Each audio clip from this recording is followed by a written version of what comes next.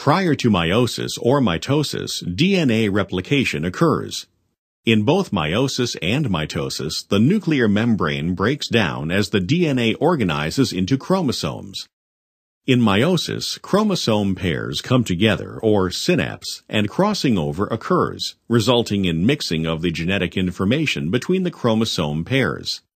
The paired chromosomes then align along the central plate of the cell and subsequently separate, one traveling to each end of the cell. In meiosis, a second division sequence occurs, resulting in 4 cells with half the number of chromosomes. Mitosis involves a single division sequence, resulting in 2 cells with no net change in the number of chromosomes.